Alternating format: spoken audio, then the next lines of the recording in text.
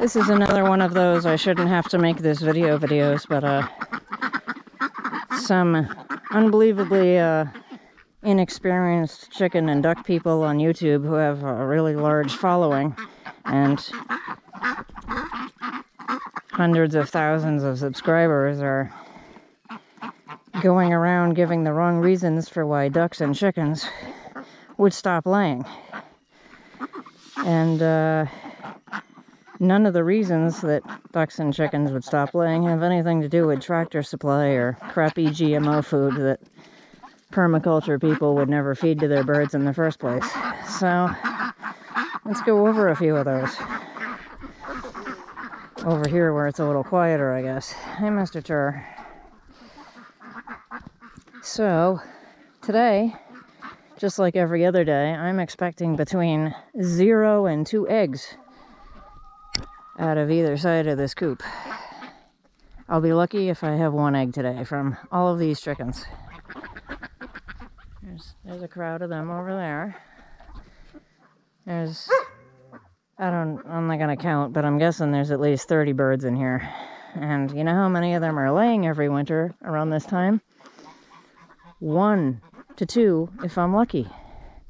And I feed a local organic grain in the wintertime and summertime year-round, but not too much in the summer. I try to get them out on pasture, but grain doesn't have a lot of animal protein in it, so unless you're supplementing that with grubs or mealworms or some other type of insect or meat, it's not going to stimulate your birds to be laying eggs, even though it's getting lighter out now in February. Yeah, they don't have bugs to eat right now. That's one reason they're not laying. Another reason, again, it's winter time. For those of you that don't have seasons, we live in some state where it doesn't snow and it doesn't ever change in temperature. The birds take a natural break in the winter and they stop laying for at least a month, several weeks, depends on where you are.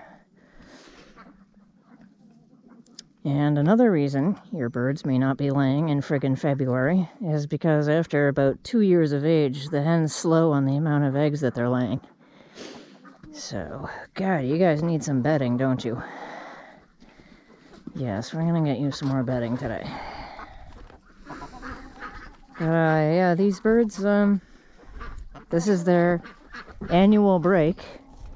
And since I don't buy feed from Tractor Supply, there's no ridiculous right-wing conspiracy to have here. They're just doing what they've done every year since I've had chickens, which has been about a decade now.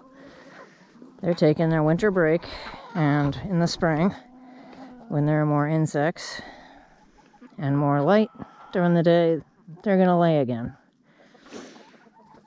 And yeah,